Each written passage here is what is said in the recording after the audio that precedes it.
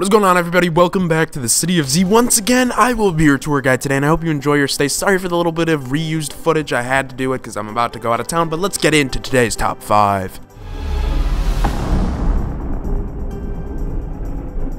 So today we are talking about the 5 different reactions people are having to Black Ops 3 Zombies.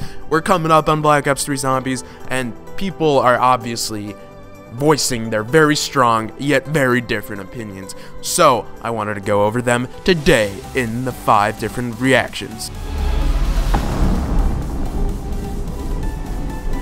Number 5. Now, number 5 is obviously going to be the rarest one. I don't see too many of these people, but people are very skeptical. They've been skeptical about Call of Duty for a long time. Call of Duty has jumped the shark. Zombies jumped the shark with Black Ops 2. I didn't like Origins. Origins sucked my dick. Basically, Black Ops 3 is gonna continue to keep sucking. In general, the entire game is gonna suck. People are down on Call of Duty. They've turned to Battlefield. They've turned to Destiny. They've turned to other things. That is the number 5.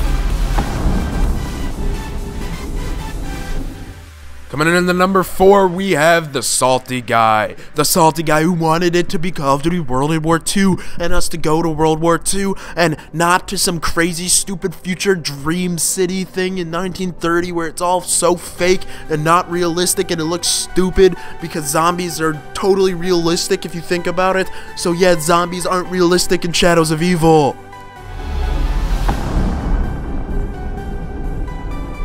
The number 3 is actually going to be the person that just started playing Call of Duty and Advanced Warfare or Ghost, someone that has not played any of the zombies that we know and love. They haven't played Black Ops, they haven't played World War, they haven't played Black Ops 2, they only know Extinction and whatever, Exo Zombies. So, that is what they like. They don't care for Call of Duty Zombies. They aren't as excited. They are like, multiplayer, Black Ops, what is this Black Ops? I don't know. So in short, they are basically the mellow guy. They don't really care. Now coming in at number 2, we have the hype beats, the guy or girl who's literally tweaking. Maybe they're on drugs, maybe they're not, but once you see the trailers, once you see information, you go out of your mind, you are freaking out, you are hyped, you are counting down the days. Literally, you have a calendar and you are counting down the days until Black Ops 3 is released so you could get your hands on zombies. Meanwhile, you're doing everything zombie.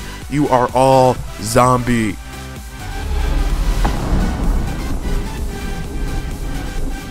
And the final different reaction that you could have to zombies is being even more than the hypebeast, being the Mr. Slow-Mo, Mr. Frame by Frame, going through everything, looking for secrets, trying to decode things, the storyline guys, looking for everything, you know.